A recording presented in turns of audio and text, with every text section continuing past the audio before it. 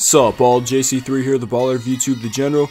Welcome to Topic Tackle. My take for today is on how Adidas basketball managed to take a W and get James Harden to leave Nike. I've done a couple videos in the past that you should check out, how Adidas lost LeBron to Nike, and the real reason why Kobe left Adidas for Nike. So today we are finally looking at something good that Adidas did in their basketball sneaker department. As always, remember to give this video a thumbs up for more Topic Tackle and leave your feedback in the comments down below. Let's get going. Most of the time, we don't see Nike losing big name athletes to other brands, especially in the basketball world. Nike is now the NBA's official uniform supplier through 2025.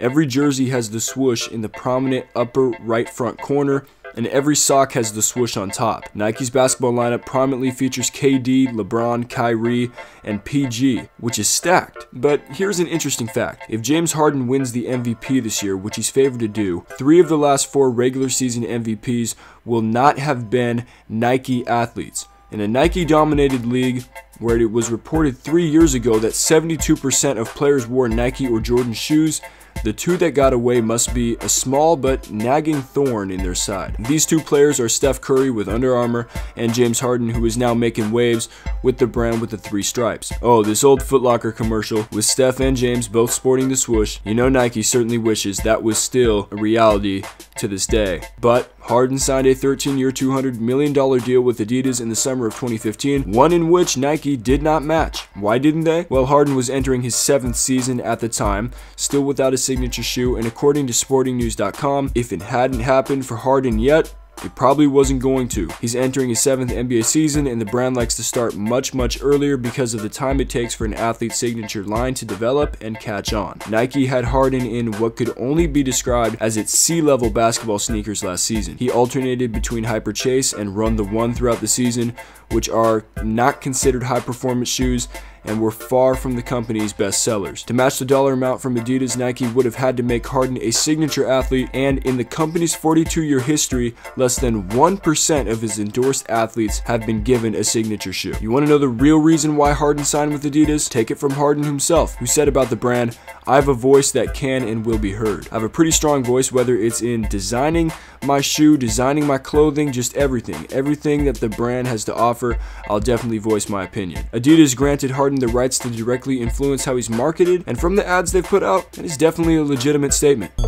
Come on, Harden. What if I was all defense, no offense? You want me to put my game in the box? Boring. The Harden Volume 1 was well received by the general public, and it featured premium materials like a Boost midsole, prime knit, and either leather or suede in the forefoot. Due to Harden's interest in fashion and sense of style, the Volume 1 are shoes that the public could wear to hoop in or wear out on the streets casually. Adidas introduced another iteration of the Volume 1 line called the Volume 1 Lifestyle this past summer. These featured a full prime knit upper with Boost cushioning. Lonzo Ball proved that you could also wear the Volume 1 LS to hoop in, as he sported them in a Summer League game. And over All-Star Weekend 2018 in LA, Adidas released the Harden Volume 2, a completely data-driven shoe. The outsole features pods of different sizes, which are actually pressure points that the company mapped of Harden's foot in their Futures lab in Portland. They added 15% more Boost cushioning to the Volume 2 for max comfort, integrated a customizable lacing system similar to that of the Dame 3 for personalized lockdown, and introduced a new technology called Forge Fiber in the forefoot, which are TPU threaded strands that assist in lockdown for lateral stability. Adidas really was the best place for Harden to end up at. Their popular original side of the business, they could create basketball shoes that could be worn for the court or the streets,